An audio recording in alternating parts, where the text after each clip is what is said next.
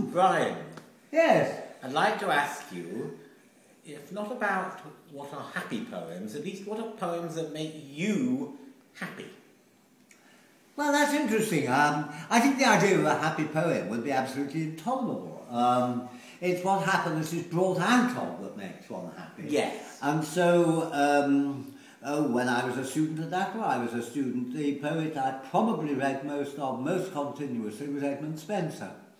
And I suppose the end, if you can manage to struggle through it, the end of book 1 of The Fairy Queen, with the great marriage between Red Cross Knight and Una, and the end of the whole poem as we have it in the Mutability Cantos, things like that make me happy, because it's as though you go through a time of trouble, and suddenly, in the face of defeat, win a kind of huge emotional victory, and I find that very moving, and it makes me happy. Can you say a bit more about the end of the book 1 or the end of the poem?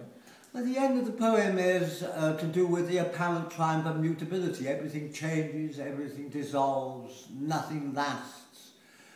And yet, nature herself, who is appealed to confirm that truth, argues that things exist in a huge cycle, so that though things do fade, they also, in very similar forms, reappear. And so there is this extraordinary cycle of disappearance and life and disappearance and life. And of course you pray for the time when that cycle will be over.